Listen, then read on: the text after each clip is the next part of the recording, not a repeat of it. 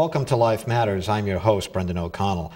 Life Matters strives to produce informative shows that are timeless, no matter when the shows are aired throughout the Commonwealth of Massachusetts and beyond. Today's show is different. It's very time sensitive. Why? Because the draconian disregard and reckless actions of politicians on Beacon Hill, concomitant with the prodding of the complicit abortion industry. Right now, legislation is moving at lightning speed with virtually no deliberation on a bill before the end of the legislative session on July 31st. One of its goals is to nullify the 9-0 drubbing that Attorney General Martha Coakley suffered at the United States Supreme Court just this past June 26th in the case of McCullen versus Coakley, when your free speech had a momentous victory. I'll explore with today's guest the assertions of this hastily drafted proposed bill and its ramifications on Massachusetts, where about 16,000 babies in the womb were killed in 2012, right here in the Commonwealth. Well, welcome Bill Cotter and C.J. Doyle. Thank you, Brendan. Great to be here, Brendan. C.J., let me ask you first, what is the proposed hastily crafted legislation all about? Well, we should ask Bill because he has the most recently revised version of it. Well, the bill, like all of these bills, the buffer zone bill and other various anti-pro-life bills, if you will, crafted under the guise of public safety, is in fact just a very straightforward attempt to push back, suppress the pro-life message. The abortion basically is founded on a lie, a denial of science, a denial of nature, that the child in the womb is in fact a child, and they insist that it is something else, some other species of tissue, or something that is less than human life and therefore is disposable. So once you see the world from that prism, and you regard the taking of that life, the removing and destruction of that life, as not a crime, which it used to be, but a basic human right, which is what it's claimed as now, then, of course, those who oppose that are necessarily enemies of human rights. And that's where pro-lifers find themselves now. So whatever they can do to suppress us, to keep the message, what they would ultimately like to do, of course, is silence the message altogether.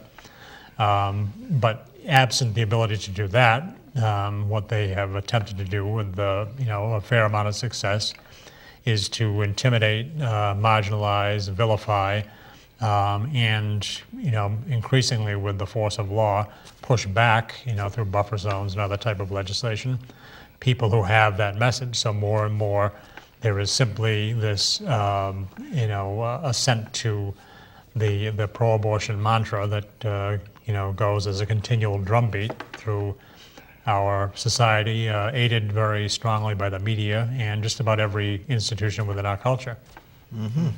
And how are pro-aborts like NARAL and Planned Parenthood trying to sell this legislation to the public?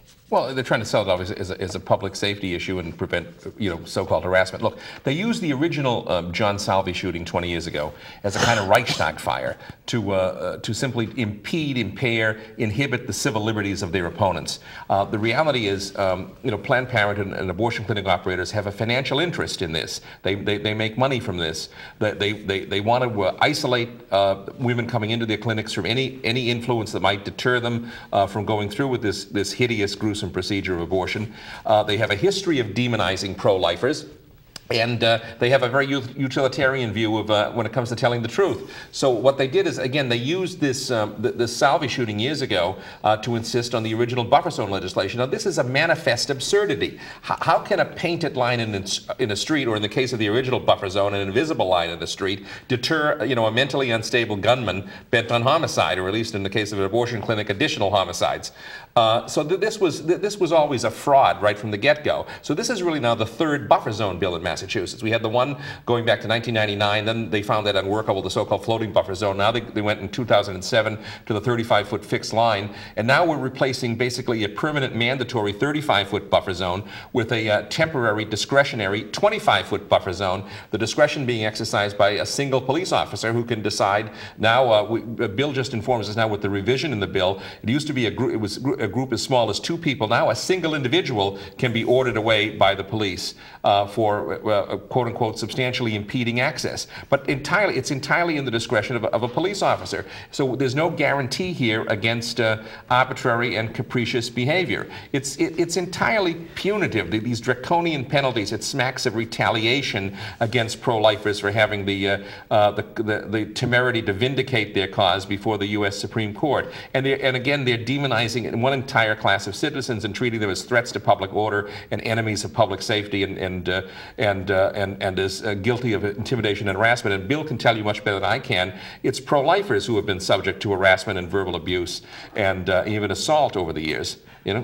Bill, let me ask you then, what is the dispersal clause in the bill, and what are its ramifications?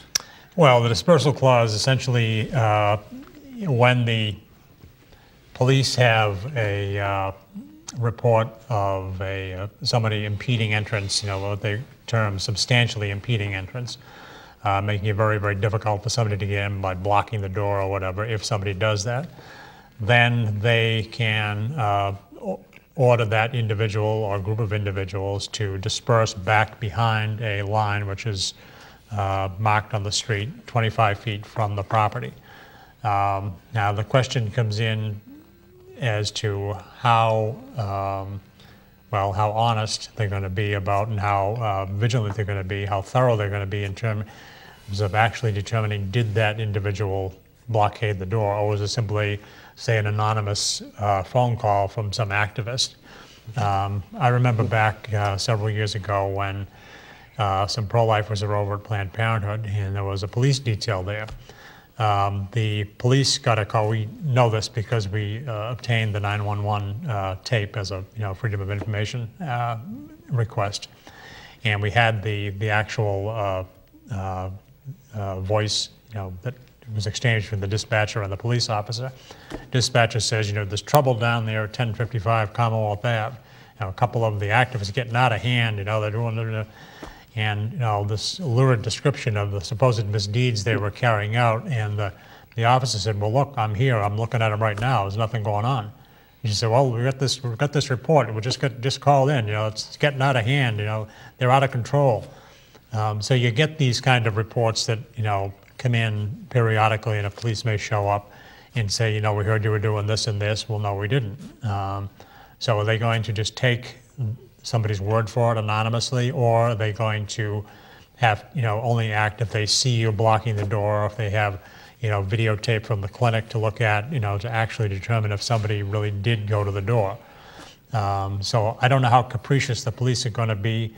They have not been, really capricious or anything as far as the buffer zone goes. They haven't tried to nickel and dime us. So hopefully they'll have some standards as far as enforcing it. But there's, vagaries in this law here, and just the whole thrust of the law and its timing and everything about it just smacks of spite and vindictiveness.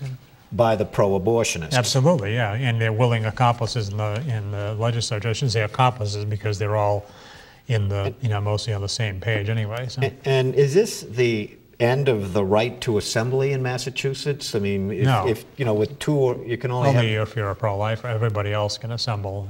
Labor activists, the Occupy movement, environmentalists, everybody else will still be able to engage in behavior, even no matter how obnoxious it can be. Remember, the Occupy movement took over an entire portion of Dewey Square and set up tents. They literally occupied public property, and nothing was done about it. And here, pro-lifers get within a certain area, they're pushed back. It's just it's entirely selective. It's entirely punitive. It's entirely unfair. And of course, again, and the narrative is that pro-lifers are dangerous, that pro-lifers somehow are engaged in intimidation and harassment, pro-lifers are violent, and it's all a lie. I mean, this is all, this is a, this is something of an Orwellian character in terms of its outrageous inversion of the truth. In fact, I have an article here written in the Globe by Joanna Weiss, "Court is Naive on Buffer Zones." What do you make of that? Well, I mean, here's a woman who said that who wrote the stereotypical pro-lifer foaming at the mouth and screaming slurs. Now, if she wrote that about any other group, first of all, they wouldn't print it, but they'd fire her. It's overt, raw bigotry.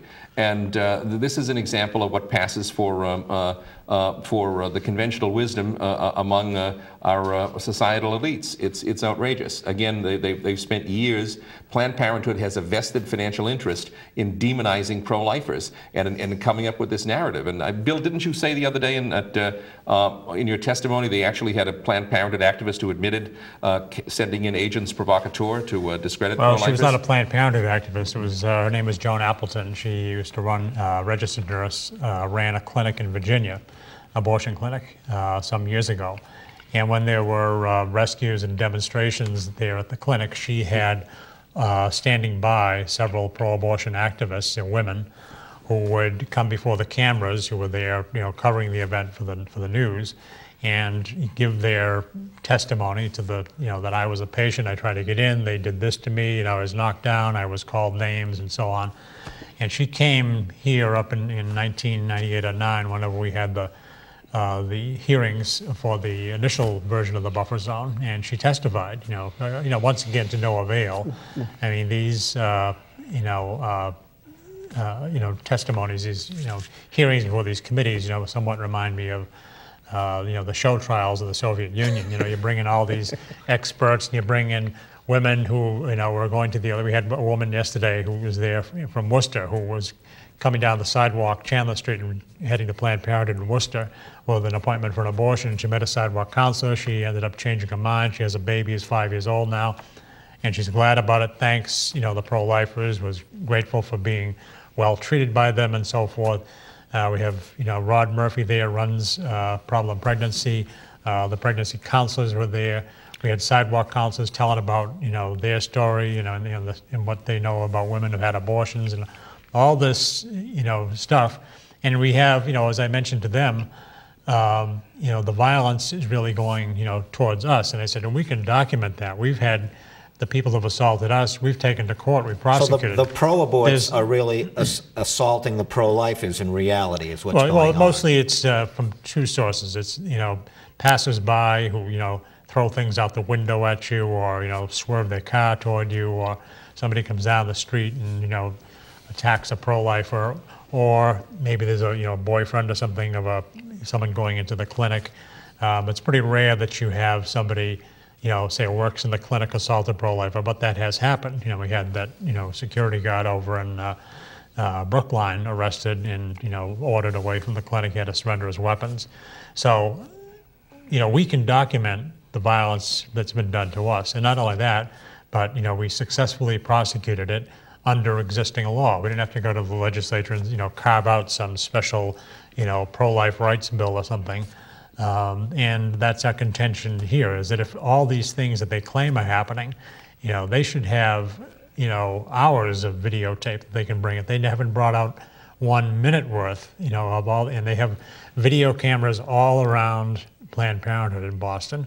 They have it at the front door, they have it at the back door, they have up, up on the height of the building, on the four corners of the building. And how many times have you seen on the TV news, or you look on YouTube or whatever, you'll see video of some robbery or attempted robbery at a convenience store, gas station, shooting or whatever.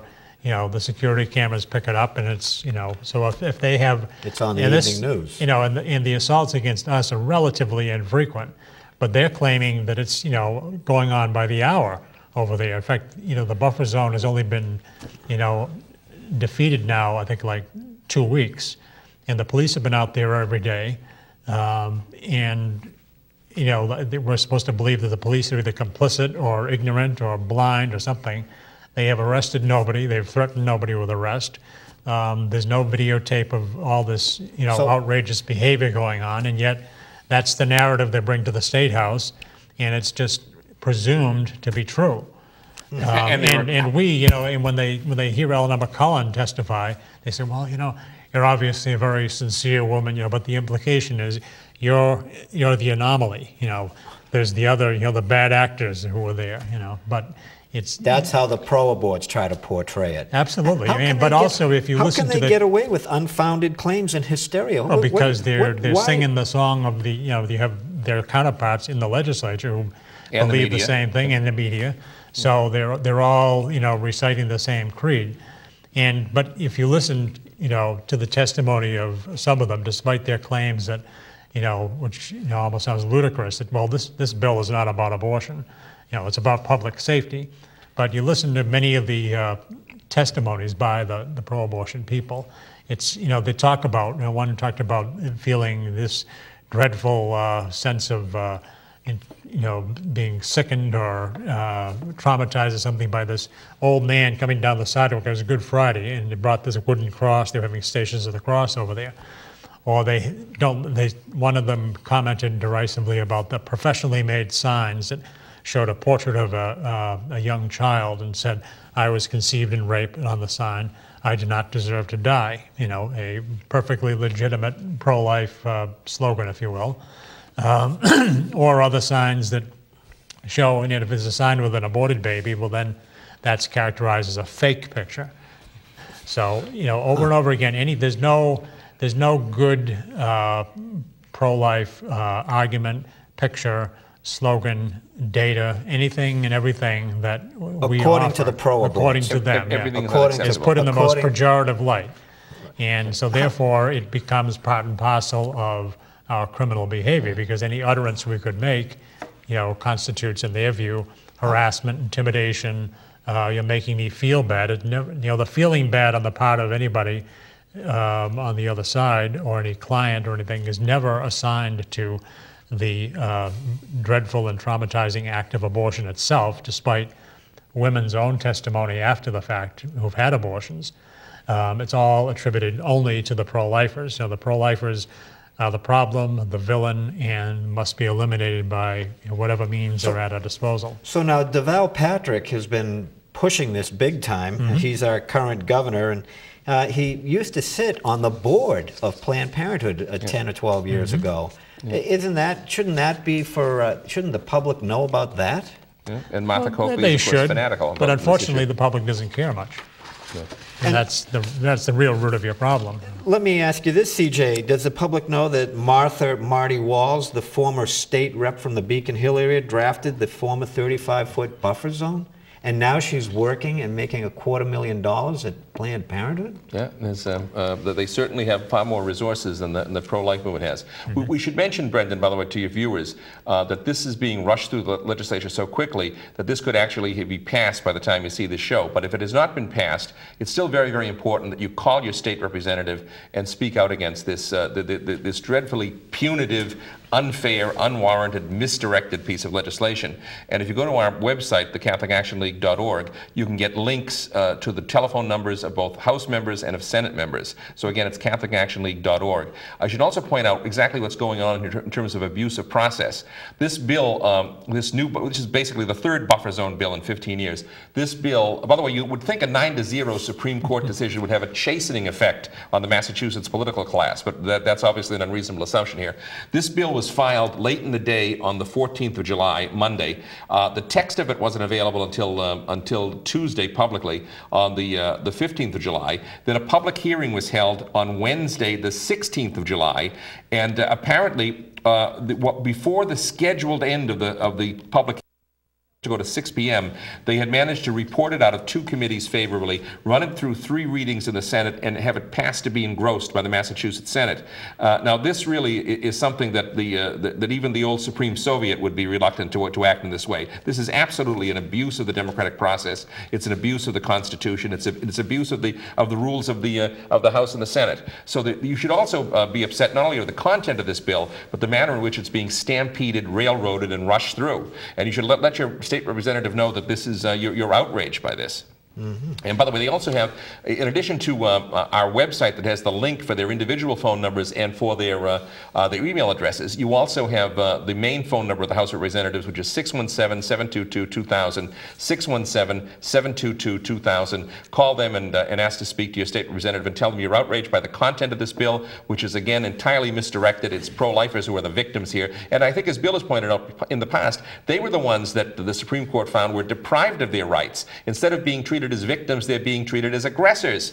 This is a case of really, again, an Orwellian inversion of reality based upon the interest, the financial and the ideological interest of the abortion industry, which apparently has completely captured our elected representatives. So it's very, very sad. But both the content of the bill is objectionable, and the whole process by which, again, it's being stampeded through is something that, well, where are the good government groups, by the way? Where's Common Cause and all these other groups that normally speak out against any kind of abuse or unethical behavior or improper behavior in terms of the democratic process? Why aren't they speaking out about, imagine a bill within a few hours goes from a public hearing to 2 committee reports, 3 readings, and passage by one of the 2 branches. It's outrageous. Now Massachusetts may be part of the United States legally, but politically we're a third world country.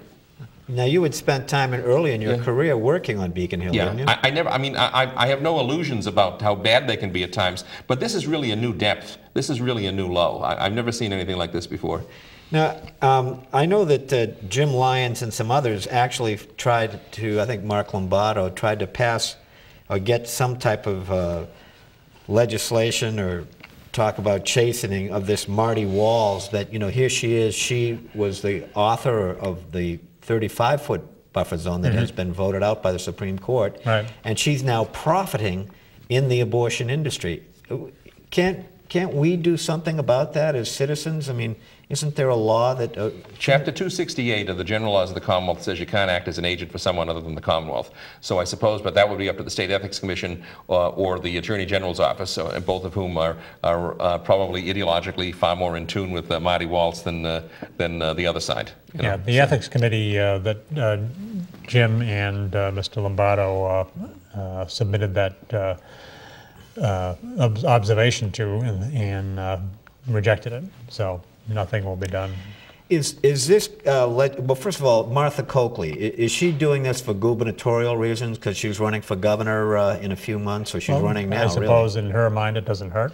It's to save face from that drubbing that she took of 9-0? Well, I think also she has a history of being extremely fanatical on this issue. So, I mean, you know, it would be normal to ascribe political motives to a person in Massachusetts politics, but in this case, I think it isn't just political with Martha Coakley. I think she's heavily invested on one side in this issue, and it seems to be quite personal. Remember, she actually said, let's not get mad, let's get even. And if you look at these draconian penalties, including a $10,000 civil penalty for the first offense, that's certainly getting even. The question is, who is she getting even with? Eleanor McCullin? I mean, my God, you know, this woman is a fanatic when it comes to... Remember, Martha Coakley also said a year ago, when we talked about conscience clauses for people who are pro-life, she said, if you're Catholic or pro-life, you really shouldn't work in a hospital emergency room. So this is not someone that has a deep commitment to the constitutional right to freedom of speech or freedom of religion. Can I ask you, do you think that this legislation is more unconstitutional than what the Supreme Court just struck down 9-0? Well, I don't know how you can be more unconstitutional. But you know, I mean, the other one was an absolute ban that applied to everybody. This one is an ad hoc ban that applies temporarily to people selected by a given policeman. So, you know, on the face of it, it would seem to be, you know, something that would be at least probably not as frequently in effect, you know, not usually in effect, in the sense that most of the time, hopefully, we're not going to be banished behind the line. But, so I guess the answer is no to your question, but that, you know, it's still not acceptable. We should also point out that we owe this in some way to Chief Justice Roberts, who could have gone with the 4 justices who said this was unconstitutional, root and branch, and instead went with the 4 more liberal justices who said that it wasn't narrowly tailored enough. So this, of course, gave the opening for them to come back with another piece of legislation. So thank you again, Chief Justice Roberts, for this. Well, we've kind of come to the end of our show here. I mean, I just tell them to call the legislature again, then. Call the legislature. We get that number up on the screen as I let you know, folks, that I hope you found today's show to be the unfettered truth, and moreover, that it compels you to take action, to call these legislatures not to vote for the bill number? It's the, what's the bill number, my God? 2281, I think? 2281. Senate 22, opposed Senate 2281, the new buffer zone law. Main number of the House 617-722-2000, 617-722-2000, or go to the CatholicActionLeague.org website and get the link to the phone numbers and email addresses of your state rep. Well, thank you, Bill, for coming in, and CJ for coming all the way from where you live here in Thank you, Brendan. Locally. And thanks for watching, folks. We hope you found today's show to be unique, informative, content-rich, truthful, and thought-provoking. We'll see you next week.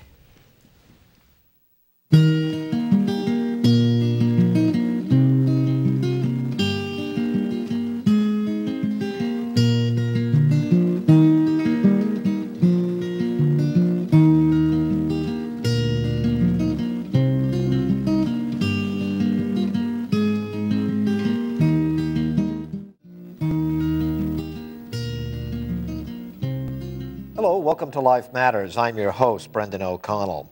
Well, today's guest is a mother of 4 children and founder and director of Northern Ireland's leading pro-life group.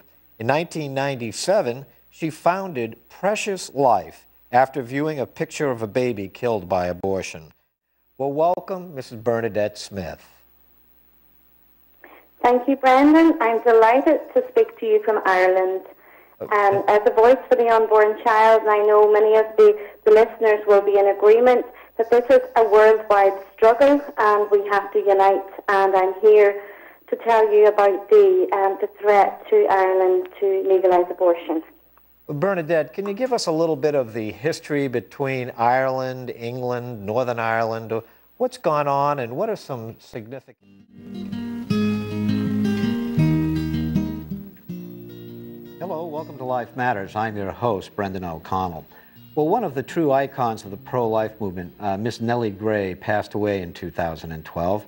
And they searched around for someone who could fill her shoes, and we think we found that person. Her name is Jeannie Monahan. Well, welcome, Jeannie. Oh, thanks for having me. Jeannie, could you please speak first to the legacy that Nellie Gray left regarding the Right to Life movement and the March for Life, which is really an enormous event down in Washington, D.C. Absolutely.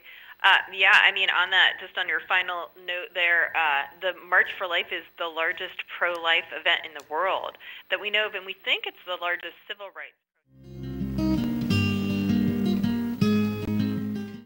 Well, welcome, Mr. James Sedlak.